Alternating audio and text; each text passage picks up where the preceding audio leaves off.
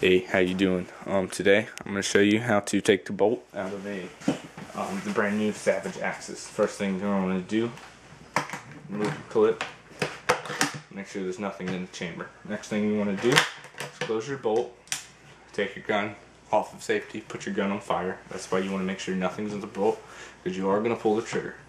Going to open the bolt, pull it all the way back. See this little button here? This little lever? You want to press down and pull the trigger at the same time. Once the lever's all the way down. The lever won't go all the way down without the trigger pulled. Go halfway, you pull the trigger, it'll go fully down, you're able to remove the bolt. Now, you're going to repeat the process to put the bolt back in. You're going to slide the bolt partially in. You're going to press down on the lever and pull the trigger at the same time. I'll repeat the process, show you one more time. Open the bolt, press the lever down, pull the trigger, press it down even more, open the bolt. Turn it,